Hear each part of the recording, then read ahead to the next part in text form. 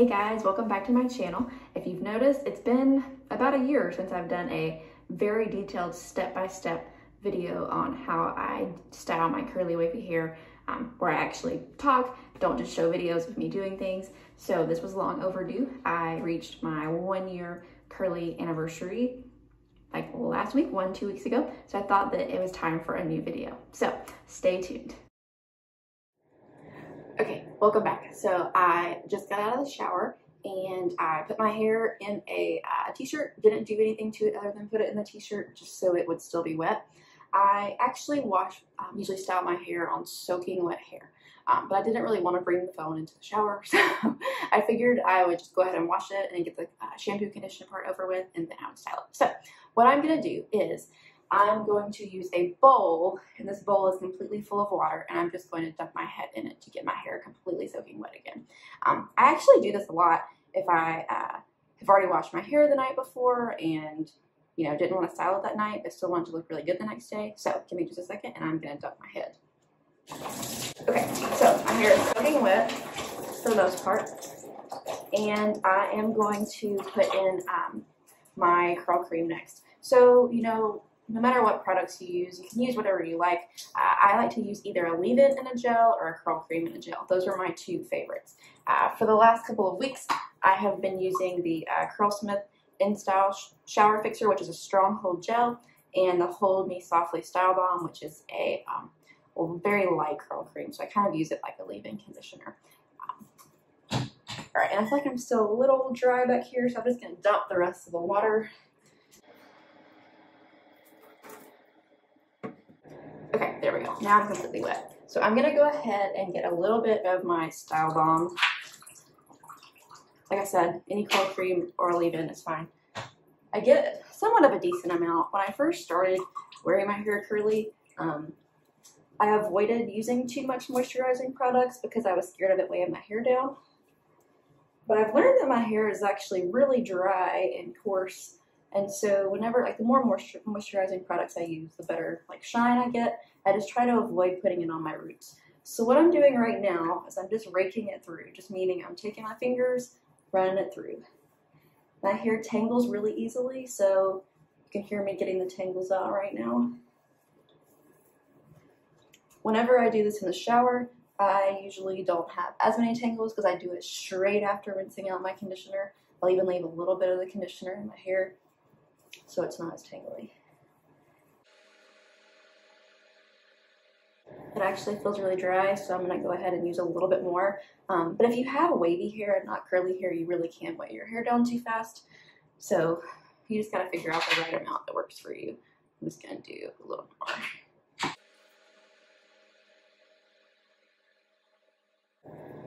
The goal is that you want your hair to be plenty wet and moisturized. You want it to feel like seaweed. And whenever you scrunch it, it makes this noise. That's a good noise to know that you're getting your hair really hydrated. Okay, so now that that's distributed, I'm going to do what we call squish to condition. It's where you take extra water, squish it back into your hair. It just kind of helps distribute product, even conditioner better. So I'm just going to dunk my hands in the bowl, get some water in it, and come back up and add the water.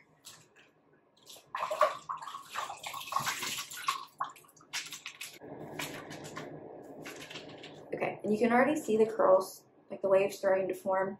Now, you can go straight to adding gel at this point if you don't like to use a brush, but I like to use a brush one more time after I put in my moisturizing agent, just to help kind of make smoother clumps. I have used 3 different brushes in the past. I have used the Demon brush, which is really good for smaller curl clumps. I use the wet brush. This is my Princess Jasmine wet brush that I often use for detangling. It's my favorite whenever I have really tangly hair. But today I'm going to use my my BeHairful brush. I actually haven't used this one in a video yet, and I'm really excited about it. This one is best known for its ability to distribute products. So because I put this curl cream in my hair, I want to distribute it really well. I'm going to use this one. And I'm going to show you the specific way that I brush my hair. I'm going to brush it all forward, but then I'm also going to kind of brush the back up just so that it isn't stuck to my scalp going forward, so that whenever I turn my hair right side up, my hair's not like sticking straight up. And you just want to start from the ends and work your way up.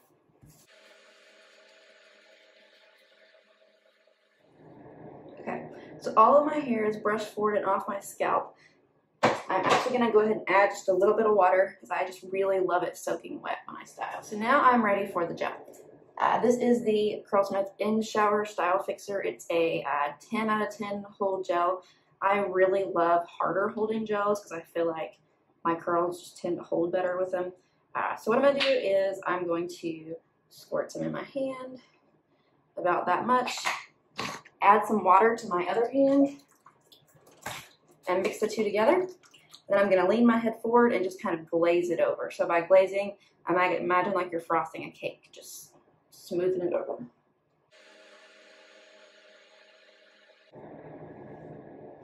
And then praying hands, that's whenever you actually bring your hands together like you're in prayer. I typically will do glazing though. And then I'm just going to start to scrunch. And you want to hear that noise.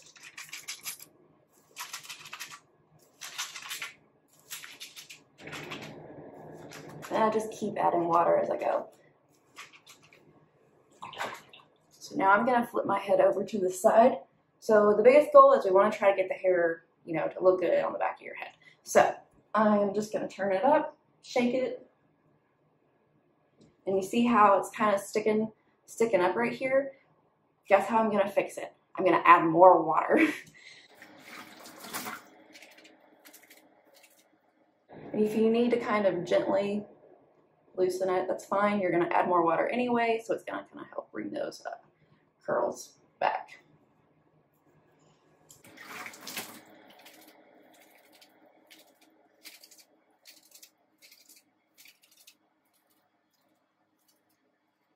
Okay, so now I'm going to flip my hair the other way.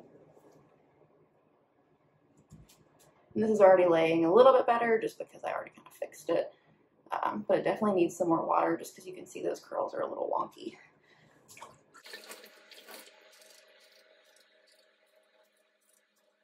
And I'll even bring my head back and add a little bit more.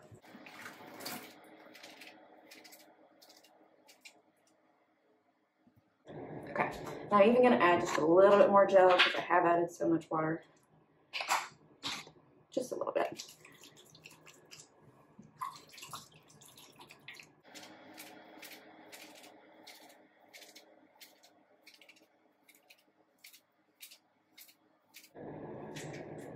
Okay, and now one other step that I've added in, typically whenever I go from side to side, whenever I bring my head right side up, this part can look a little wonky. So what I like to do is go ahead and fix it while I still have the water near me.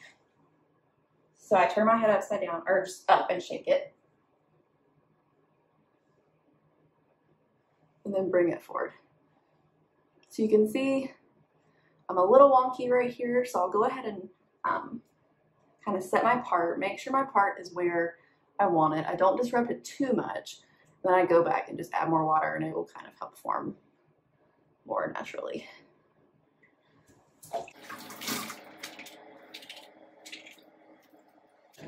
And then it's a little wonky right here, so I'll add some more water there.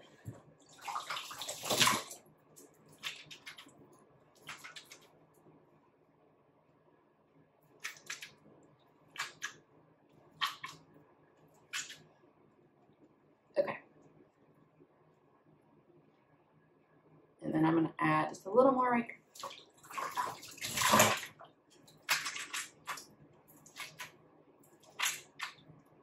If on these last couple of scrunches you want to, hold and squeeze just a little longer to get a little bit more water out, that's fine. I actually like to leave the water in for a little longer just to help the hair absorb the product. So what I'm going to do next is what I call wet plopping. So what that means, you take your hair while it's still very wet, you haven't really removed much water, and you put it in a shower cap.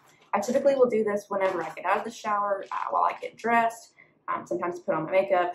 Try not to do it for more than 5 or 10 minutes because I don't want the hair to dry in like a really wonky position.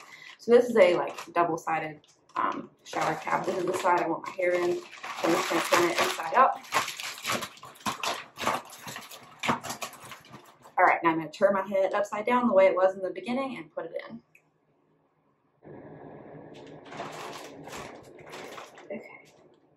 just very, very gently put it in.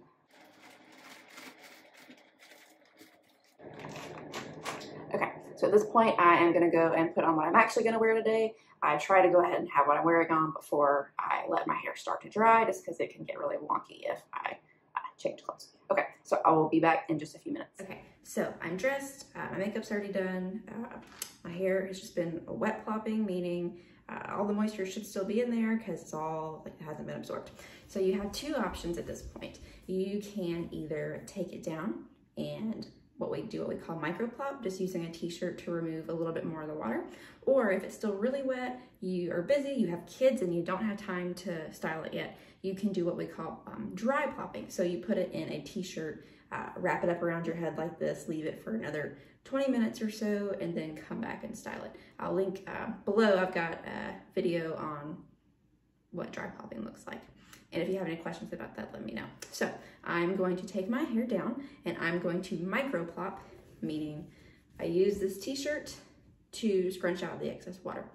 When I first started micro plopping, I would get in there and just scrunch, scrunch, scrunch. When I would do that, I feel like it really broke up a lot of my curl clumps. So I learned the importance of, you know, getting bigger chunks of hair, taking my time, really just squeezing it, kind of pulsing my hands, and not doing like doing quality over quantity, if that makes sense. And that way my clumps stay more intact. So I'll show you. And you just want to be very gentle. So you see my hair, it's been sitting in the shower cap for probably like 10 minutes or so now. So you can do this with a t-shirt or with a microfiber towel. I get better results with a t-shirt. So I'm just going to take it in my hands and bring it up close to my scalp and listen to me scrunch. And I'm still scrunching, but I'm only bringing it up to my head one time as opposed to coming up and down and up and down, and then move to another section.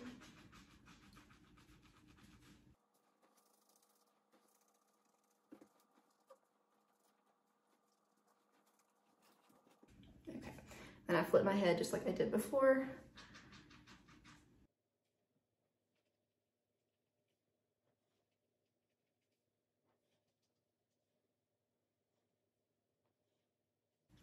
Okay, so I've got most of the water out of it, most of the extra water. I'm just gonna try to find my natural part. Okay, and see, because I did that earlier and added the water back, it's not nearly as wonky right here. Okay. So the next thing I do, you can either put clips in it and go air dry. I've learned if I diffuse it for, I don't know, 5-10 minutes, it'll help set the cast a little bit more, and then I'll air dry it. So a couple options for hair for drying as well. That you can never run out of options of things to try with curly hair because there's just so many things. So I am going to hover diffuse. I'll show you two different ways of diffusing. I'll show you hover diffusing and then hammock diffusing. So hammock diffusing is something that Wavy Curly Alley came up with. She's on Instagram and on YouTube. I've gotten a lot of tips from her. The hammock diffusing seems to work really well for my curls too. So hover diffusing is where you just hover the diffuser away from your hair until the cast starts to set. So literally like this.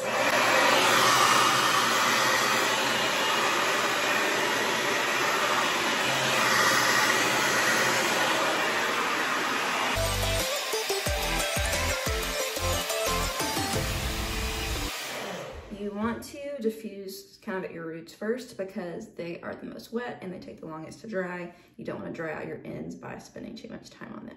Okay, so that's how I hover diffuse. I will show you hammock diffusing. Okay, so I'm going to show you hammock diffusing. I was not planning to do this, so I'm still wearing shorts because I'm not ready to leave the house and put on real pants yet. So I'm sure most of you can relate. So what I'm gonna do is I'm gonna go back, bend my head over, and I'm going to put my hair in the t-shirt. And while it's in the t-shirt, I'm going to stand in front of the diffuser and just move my head back and forth and slowly release the curls. And what it does is my curls are cupped and, while I'm drying, and so it doesn't have all the gravity pulling the curls out. So I'm gonna do this for a minute, let y'all watch, and then I will be back.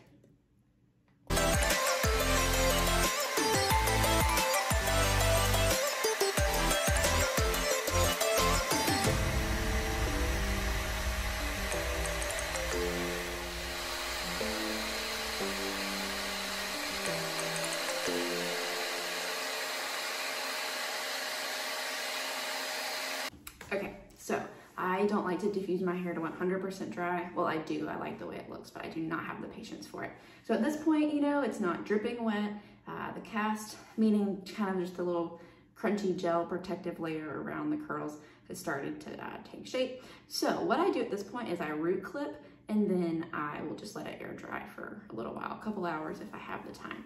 So the way that I used to do this, I used to just like lift up my hair, put the clip in there, go for it, whatever. That worked okay, but I felt like it did. I would get hair snagged in there. Sometimes I would mess up curl clumps trying to do it. So I have found a new way to do it, which I'm gonna show you. And it's a little awkward as far as the video camera, so bear with me. And I will show you. All right, so I'm gonna bend over. It's really hard to do with a phone and not with a mirror. So I'm looking for these natural breaks in my clump right here. All right, so right there.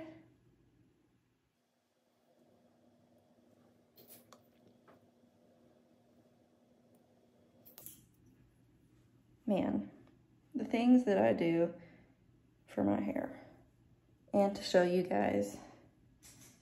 Okay, sometimes I do one on this side, I don't always. I don't really see a great break in the clumps. There's one that's right there, that might be okay. Okay, so these are in. I think I really need one more right there. I'm gonna pick up the one I dropped on the floor.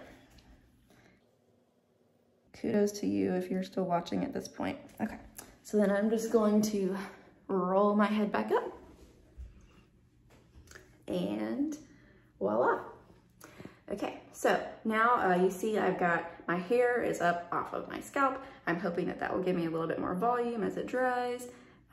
Before you leave it alone to let it dry, just make sure you don't have any like wonky pieces that are laying funny. So the last thing that I do, one more step, is I use hairspray. This is the Pantene Airspray. It's alcohol-free. Versions 2 and 4 are both Curly Girl approved, but my Target only has 3.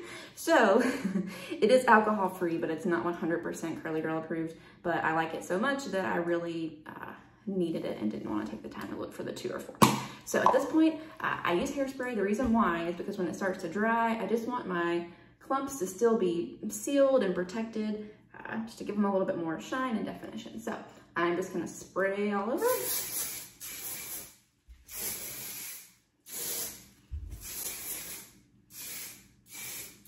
It actually helps with dry time too. I'm gonna flip it over and do it on the back side as well.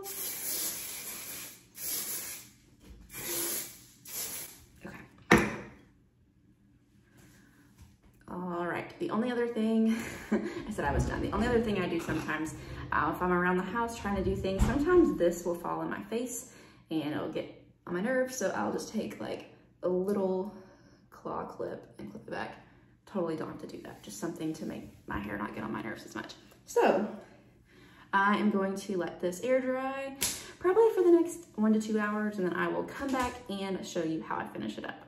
Okay, so I've been air drying for the last hour or so, and I'm just going to diffuse a little bit more to help it finish drying because I am about to head out the door. So I'm gonna leave my clips in for now. What I'm gonna do now is what I call pixie diffusing. I don't call it that, that's what it's called. Where you take your hair, you put it in the diffuser, bring it up to your head, and then turn it on, so like this. So you'll do that with each section for, 10 seconds or so. Turn the hair dryer off and then release the hair. So I go back and forth all over my hair doing that until it's a little bit more dry. You can also go upside down, do it upside down. So I'll speed this up, but you can just watch me do it.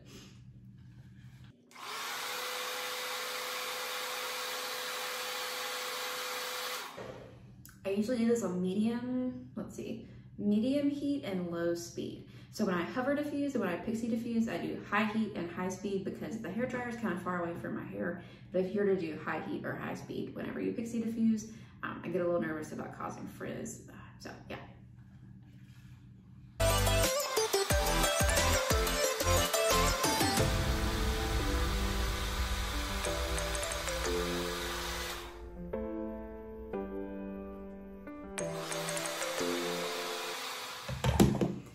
Okay, so you can tell it's starting to get a little bit more dry. I'm gonna go ahead and take out these clips just so I can get a little closer to my roots. Then I'm gonna keep drying. I'm probably about, I don't know, 70% dry at this point.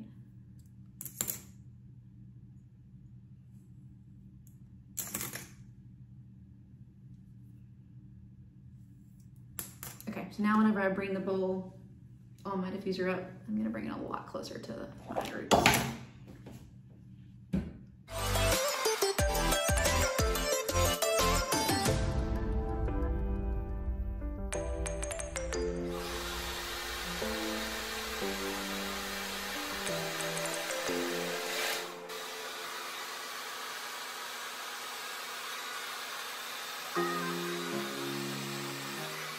As you can see, to get more volume, I am taking the diffuser, putting it down, and then pushing it forward, and it'll get some more air in there under the roots.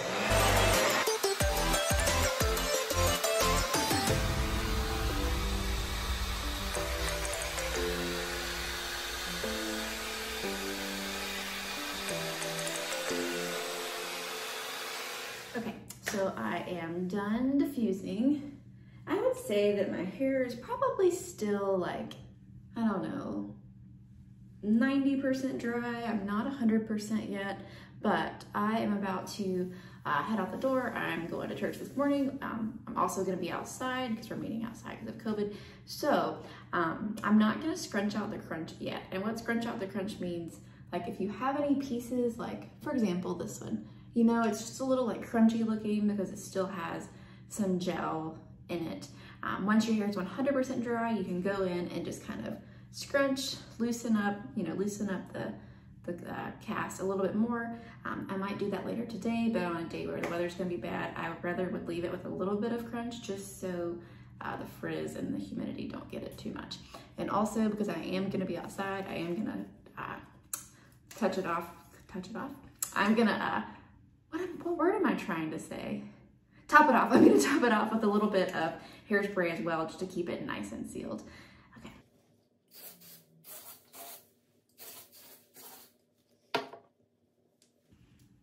Okay, and one other thing I will do if I'm not really scrunching it out yet, but I am still going out in public, I don't really love this like flat look right here, so I will use dry shampoo sometimes to help just kind of get it off my scalp, or I'll use a pick. So I can go ahead and do the pick without messing up my curls too much. So I just kind of tuck it and lift it. That way I'm not really breaking up any of the clumps, but I am giving my hair a little bit of volume and getting it up off of my scalp. And the other thing you can do is to fluff your roots. So what you do is you take your hands, you go in, and then you fluff really good, and then you pull your hands back out. So you wanna make sure your fingers go in and out in the same place. So if you just like tussle them all around, it'll really mess your clumps up.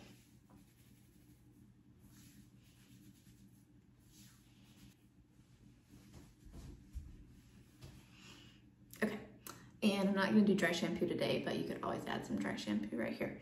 Okay, so this is a pretty in-depth wash day tutorial. This is what I do most of my wash days.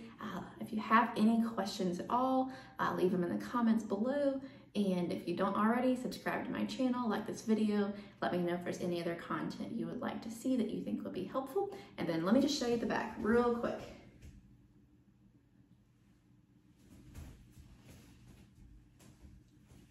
Okay, all right, there we go.